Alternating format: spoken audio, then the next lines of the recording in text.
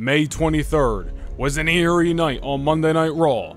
Upon arriving at the arena, Matt Riddle was found knocked out cold in the parking garage of the Mooney Center in Austin, Texas.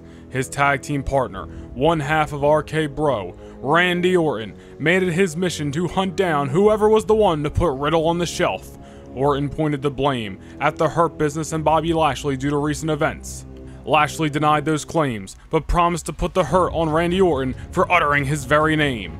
Over the coming weeks, Randy Orton would proceed to decimate and destroy every member of the Hurt Business, including a bruising victory over Bobby Lashley at SummerSlam.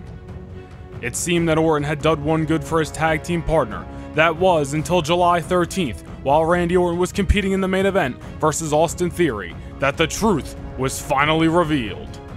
Riddle aired surveillance footage from the Mooney Center parking garage on May 23rd that showed Randy Orton was truly the one who decimated Riddle.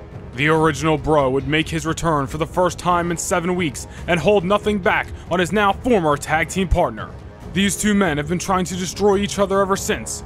Randy Orton claimed it was time to move on, that Riddle was holding back the Viper. Orton said he tried to put Riddle down easy, but the Bro came back for vengeance. Orton stated he had no interest in Riddle riding his coattails any longer, but will give Riddle this last shot at glory. Riddle has one shot, one chance, one night at redemption, but if all fails, Orton swears to never cross paths with his old friend again. RK Bro has imploded before our eyes, and the end of the line is here. It's all or nothing for the original Bro. The apex predator is looking to hunt new prey, but first must face his past one last time. It's Falls Count Anywhere. Anything goes. No rules, no restrictions. It's a fight to settle the score right here, right now.